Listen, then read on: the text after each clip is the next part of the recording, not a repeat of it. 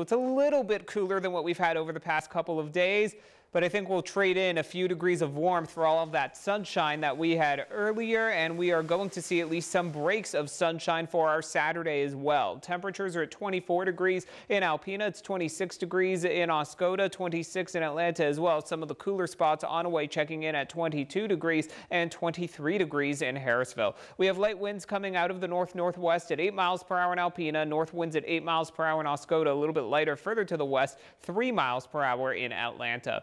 Currently clear skies in Alpena with a temperature of 24 degrees. The light winds coming out of the north-northwest, so that's giving us a wind chill in the upper teens, so it feels just a bit cooler than the actual temperature onto exposed skin, and relative humidity is sitting at about 71%.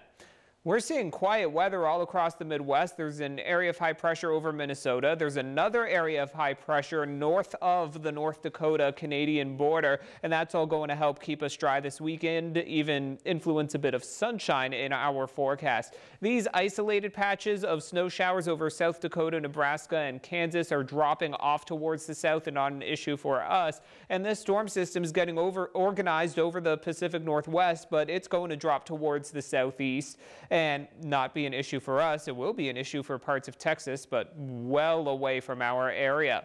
For tonight, we are going to see just a few clouds drifting in, but otherwise partly cloudy skies. Quiet weather through Saturday with partly cloudy skies during the day, and then some increasing cloud cover going into Saturday night. So Sunday is looking cloudier. We can expect gray skies for Sunday, but remaining dry throughout the entire weekend. For tonight, low temperatures heading down to 15 degrees in Alpena, 21 in Tawas City, and a low of 10 degrees in Amayo.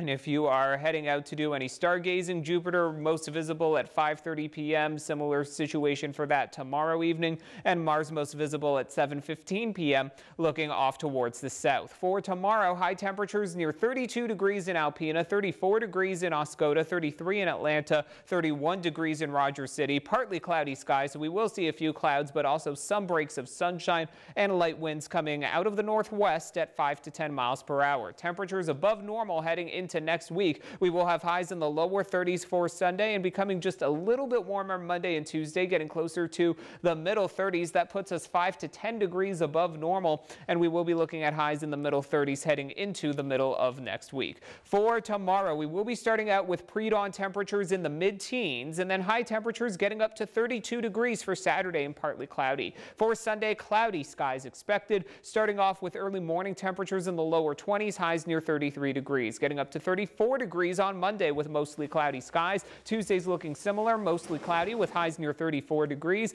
A touch warmer for Wednesday. High temperatures getting up to 36 degrees along with mostly cloudy skies. And then we have some changes in our weather pattern beginning on Thursday.